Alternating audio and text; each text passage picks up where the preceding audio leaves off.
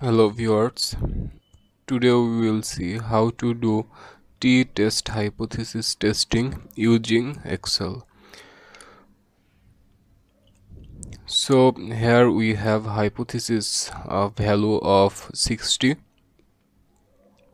and alpha of 10% and roll number of 1 to 10 and obtain mark of them.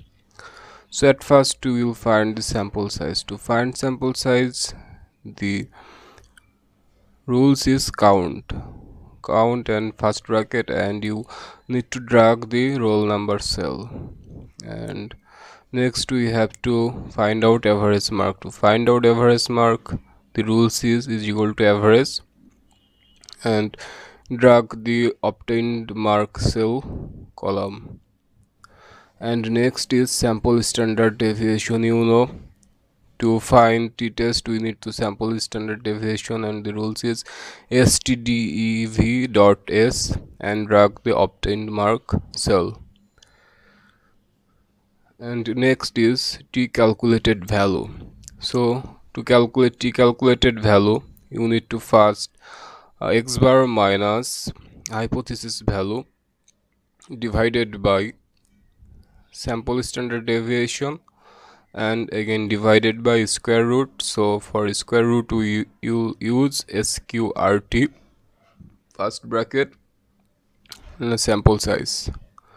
So 0.5765 our t calculated value, and our degree of freedom is equal to n minus k minus 1. So this is ultimately 9. Here k is equal to 0. So p value from t table is equal to t dist first bracket t calculated value comma degree of freedom, and our types of tail test is 1, so here we use 1. If you have two tail test, you will use 2 instead of 1 there. So for decision making we will use the rules of if. So if first bracket p value is greater than alpha, so the true statement will be do not reject null hypothesis.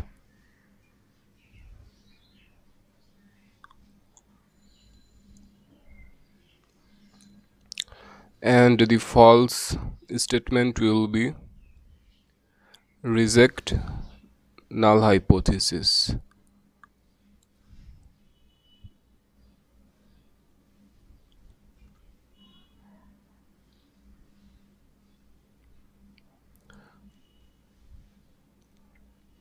So after you hitting the enter button, you will see the result.